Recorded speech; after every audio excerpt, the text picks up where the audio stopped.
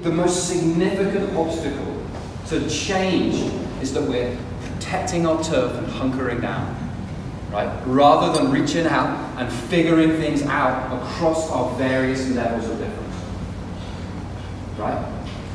And so, I know we're not going to solve that today, but this breaking down silos, that's to me what that speaks of, right? That's our work. I mean, there's practical work to be done for all of us. But the cultural work, what we stand for as leaders, how we turn up today, how we lean in and have conversations at our tables, it has to be the opposite of defending my ground. And I'm not asking you to surrender your discernment, right? I'm not asking you to be like, okay, I'm going to give up everything I know and not look after my community. No.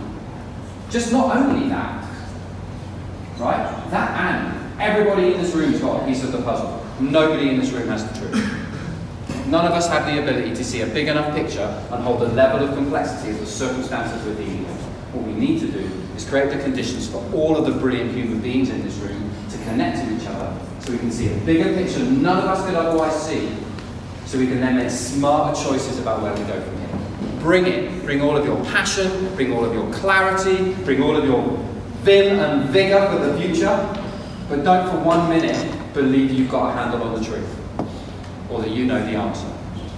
The only way we're going to be able to figure out the complexity of circumstances we're in as Nova Scotians is together. The more we protect our turf, and the more we hunker down into our silos, the more we disable ourselves from being able to problem solve.